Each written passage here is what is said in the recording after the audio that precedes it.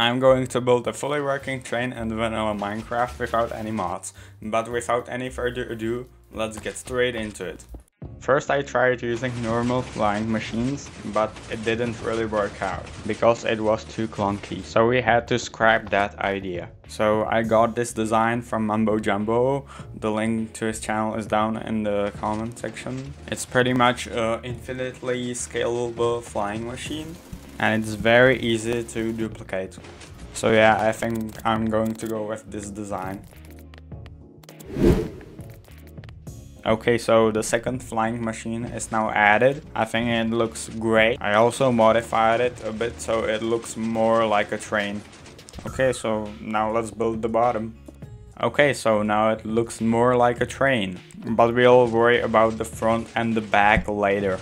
Man, we haven't gotten to the top yet, but for now it looks great. After adding the roof, it was time for our first semi-completed test. At the launch, things were going great, but it quickly broke down due to an error in the activation mechanism.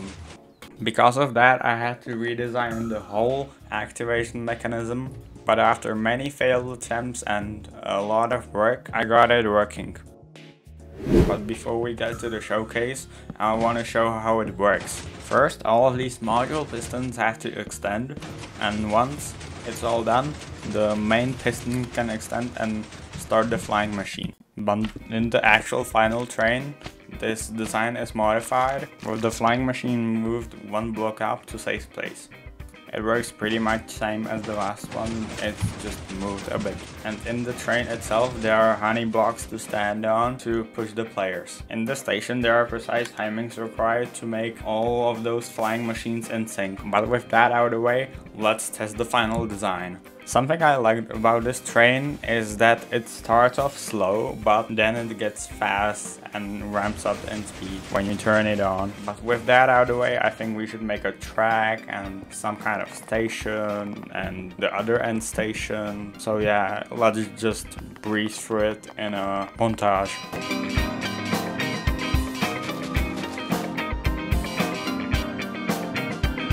Okay, so I think it's time to have the final ride on this beautiful train. No way it works. It just works. This is great. Okay, so now I have a big announcement. Subscribe and I'll make the world's biggest piston door in Minecraft. And after adding the redstone for starting in the other direction. As for the flying machine itself, it's made up of 4 flying machines and 5 modules, which can be infinitely expanded. It travels at a speed of 9 km/h or about 5.5 miles per hour. I won't post the world download anywhere due to the recent copyright things on YouTube, but if you want me to make a tutorial, then tell me in the comments down below.